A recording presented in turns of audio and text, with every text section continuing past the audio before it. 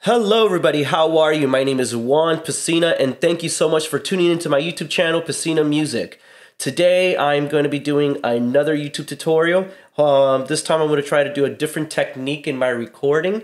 So hopefully it sounds better and it looks better for those people who have said that they can't see my fingers, they can't see the keys. I'm going to do my best to emphasize the keys that I use and to enlarge this so that you can see what I do. So today we're going to do the song God of Revival from Bethel Music, written by Phil Wickham and Brian Johnson. On the YouTube video where they uploaded the song is done in the key of D flat major, D flat, E flat, F, G flat, A flat, B flat, C, and D flat. When you get this, actually, you can actually get the chord sheets from bethelmusic.com. But they have it in C sharp major, which would be C sharp, D sharp, E sharp, F sharp, G sharp, A sharp, B sharp, C sharp. And a lot of you guys are not used to playing with E sharps and B sharps, which is basically an F and a C. So that's why I like to use the enharmonic key, which is the D flat major, because every letter has its very different sound, has a distinct sound to it. And so that I've seen a lot of people, when they put in the key of C sharp, they go C sharp, D sharp, F, and then F sharp. That's not correct. It's a little bit confusing when you're trying to read it like that. So in the scale, in the key of D flat, every single note name has its own specific tone, which is very important. Alright, so I'm going to try to play the song and sing it. Recently, I've been going through a very terrible cough, so my voice has been very affected, but I'm going to try my best. And please forgive me for intonation, or if I just randomly cough, just forgive me. And pray for me so that God heals me. I've been praying for that. Thank you, Jesus. Alright, so God of Revival, key of D flat major. And I'm going to do it at 72 BPM, 4/4 times. So the intro is going to consist of 4 chords, which is going to be G flat, B flat, and D flat. 4 beats of that. Then we're going to go into D flat, which is D flat, F, and A flat. Then B flat minor, B flat, D flat, F, and you can add the A flat for a little bit of color, and then A flat, C, and E flat. So the intro melody that's done on piano is very simple. The moment that the chord hits on that G flat, it's going to start with this specific melody on the keys, which when you hit that G flat, you're going to go at the same time with this A flat. It's going to be A flat, B flat, and then D flat. So it goes like this. Very simple. And then you're going to go up to this F when you switch to the D flat, and then E flat. So in tempo will be like this.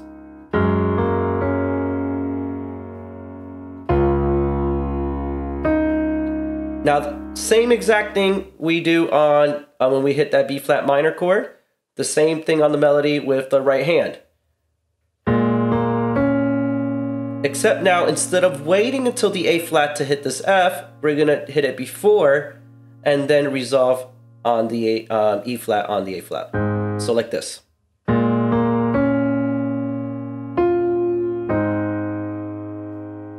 Very simple. So the first time the melody is done, the F is with the D flat. The second time,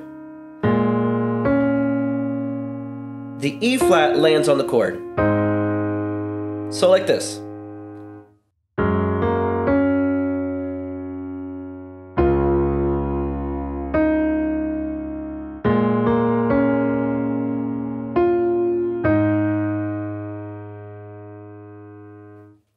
Very simple.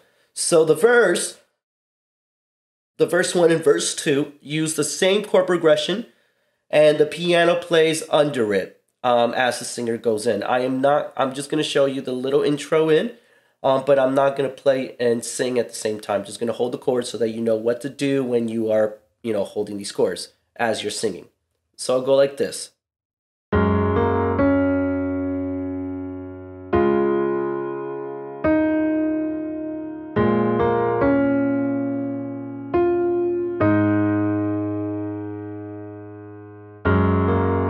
We see what you can do, O God of wonders. Your power holds no end. The things you've done before, in greater measure, what you will do again. That's how verse 1 goes. So now pre-chorus. Chords are going to be the same chords that we're going to use, just the D flat is going to be switched with the B flat minor. What do I mean by that? First four beats of the first measure will be G flat, then you're going to go to B flat minor. After that, you're going to go to D flat, and then you're going to go to A flat. So the only difference between verse 1 and the pre-chorus is that the B flat minor is the second chord in the pre-chorus, while in verse 1, the B flat minor is the third chord, and the D flat is the third chord on the pre-chorus and the second chord in verse 1 and verse 2. So, how does this pre-chorus go? Very simple. You can, just play these chords. You don't have to do it exact, but that's a very good option on how to do that. So, pre-chorus. Well, I'm going to go from the things you've done before, which is the second half of verse 1. The things you've done before, in greater measure, what you will do again. Pre-chorus. 'Cause there's no prison wall you can't break through, no mountain you can move, all things are possible. There's no broken body you can raise, no soul that you can't save, all things are possible. So after you hold that, all things are possible, then we're going to go to the chorus. The chorus now has passing chords. So it's the same chord structure as the pre-chorus, the same exact chord structure, meaning every measure is going to have, that same chord progression that we had in the pre-chorus. So every measure, when you start the measure, so that's 1, 2, 3, 4, the second measure is going to have that B flat minor. Third measure is going to start with D flat, and fourth measure will be on the A flat.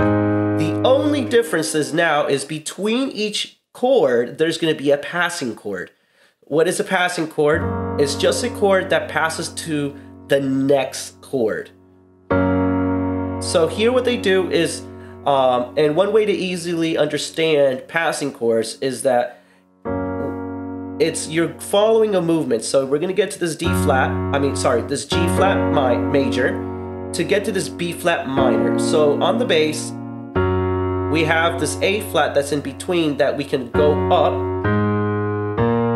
as in a scale to get into that B flat minor. So you go G flat and then A flat, B flat minor. Now from this B flat minor, the next chord is this D flat.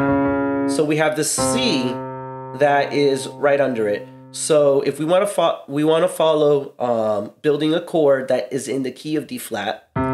So what they did is that they still used an A flat quality chord, but now it's in the first inversion, meaning making it an A flat over C. That is A flat, but instead of A flat on the bottom, it's going to be a C on the bottom. To lead to the D flat. And then you're gonna go to A flat. And then it repeats again. So go.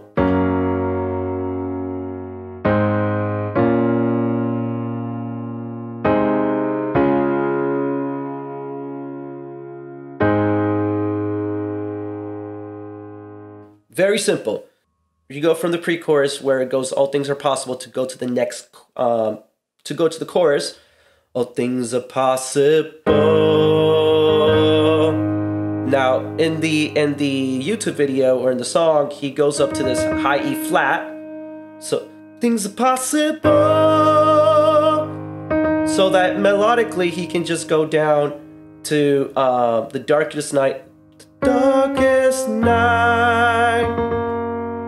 And then go up, following the melody and the chord progression. So it goes like this. Well, things are possible. The darkest night. You can light it up. Oh, you can light it up. Oh, God of revival. Let hope arise. Oh, death is overcome. Oh, you already won. Oh, God of revival. So after that chorus, you're going to go into verse 2. So, God of revival.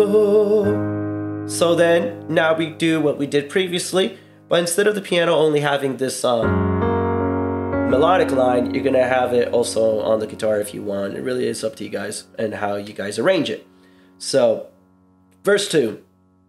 You rose in victory, and now you're seated forever on the throne.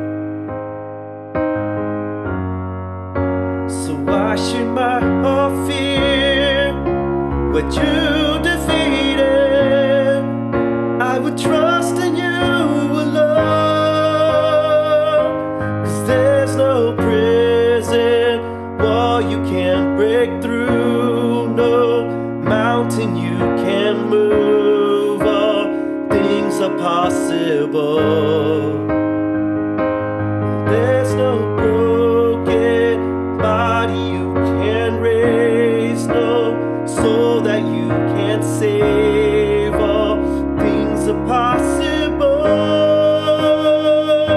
The darkest night, oh, you can light it up. Oh, you can light it up. And etc. When you go to the bridge, it's very simple. You're going to hold 4 measures of D flat. That's when it breaks it down. And that's just 4 measures. Actually, it could be 2, it could be 4, it could be 8. If you guys want to take that time to speak to the congregation, it's really up to you guys. But when it comes to the bridge, it's going to be 3 chords, just 3 chords.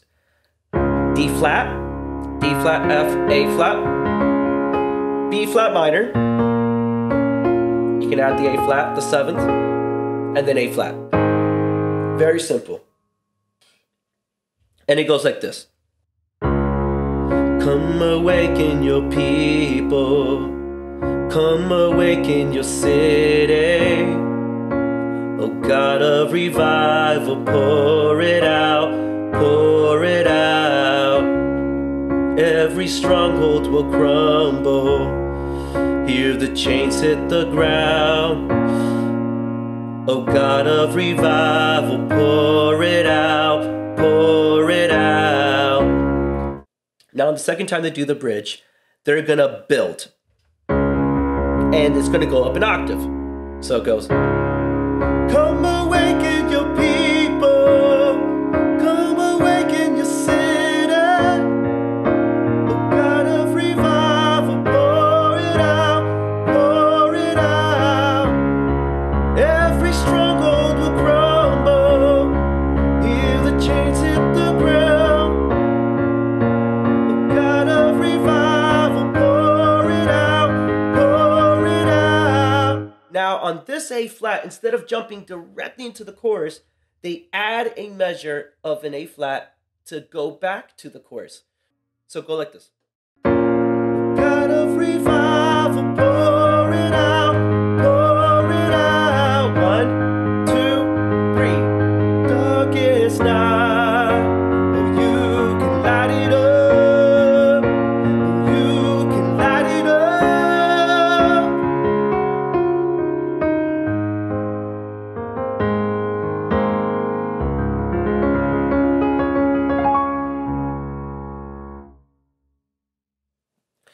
So guys, that's how you do the song God of Revival. It's very simple. If you want to do an instrumental, I recommend you do the instrumental from the chorus, so it's just not sung, and maybe you could do something like on the lines with the keys, for example.